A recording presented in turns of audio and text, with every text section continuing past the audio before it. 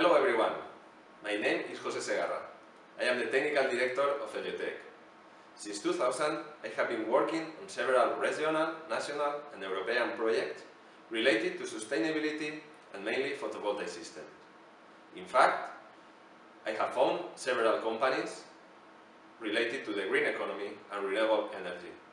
One of the most important is IN2RURAL. IN2RURAL is based on renewable energy project management by providing technical innovation and engineering. In the field of photovoltaic, we have been working on more than 50 projects, not only in Spain, but also in Romania and Latin America. Well, in the second module of this course, solar energy and photovoltaic technologies are in the focus point. Photovoltaic can be a major technology to get a new energy model in the future. It is a mature technology and its flexibility and modularity means small investors and companies can become new energy producers. This is the way to get a new distributed model. The course starts with 3 theoretical modules. The first, technical aspects, the second, economical aspects, and the third, environmental and social aspects. I hope you enjoy the classes and find them useful for your future. Now, my colleague Susanna Krai will present each chapter in detail to you. Hello everyone, my name is Susanna Krai. I collaborate with IN2RURAL as an environmental researcher and teacher. In the past years, I focused on European projects, mainly in the subject of environmental awareness raising and sustainability education.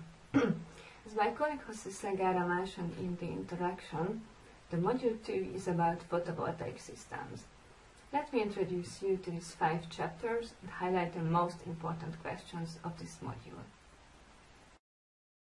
The chapter 2 is about the economical background of photovoltaic technology. We will estimate the costs of different solar panels and solar systems, and also we will understand the evolution of the prices on the market. The most important questions are whether the whole system is profitable and how much does it cost the maintenance of the whole system. In chapter 3, we will talk about the same question, but from environmental and social point of view. First of all, we need to understand the sources of greenhouse gas and other emissions during the production, the transportation and the maintenance of solar panels.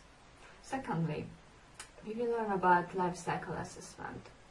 This mindset requires an ecological, holistic approach, so we will analyze the Earth as a global system. Thirdly, in this chapter we will talk about the photovoltaic system's impact on rural development. What are the opportunities of individual energy producing? Why does education play a key role in the future scenarios?